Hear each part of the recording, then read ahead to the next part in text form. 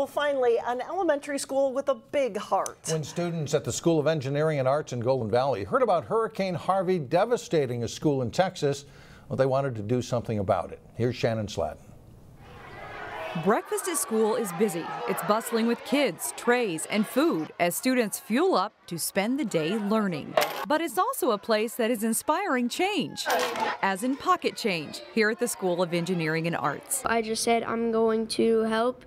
And so I said maybe my school could do a fundraiser. Third grader Anna Smelser spearheaded hundreds for a hurricane with the help of a few friends and another teacher. I did a little bit of teaching, the whole school wide, about what hurricanes are.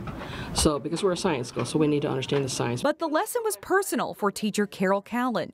She taught in Houston for 10 years. Everything that we saw on the news, those places are really near and dear to my heart. Not only that, but Callen knew teachers there who had just started their school year. Teachers come in weeks ahead of time to get ready, and to have to start over after you've done all that hurts. It hurts a lot. And not only start over, but with schools underwater, teachers lost everything in their classroom. I love these things. I love my kids.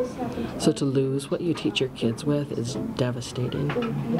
And so the kids lost their home, the teachers lost everything they used to teach your kids, and we just had to do something. Since then, the pennies and even a few big bills One day we actually got a $50 bill. have been piling up, already surpassing the goal of $500. It's going to help a lot. It's not going to cover everything down in Houston, Texas, but it's going to help a lot. That students can spark change is perhaps the big lesson here. It steals my heart. It blows me away how much they're showing their kindness and generosity, because they're bringing what they have.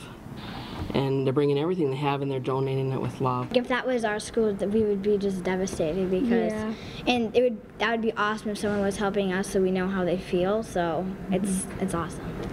Yeah, because our teachers always say to have empathy, and I feel like me doing this just works. In Golden Valley, Shannon Sladden, CCX News.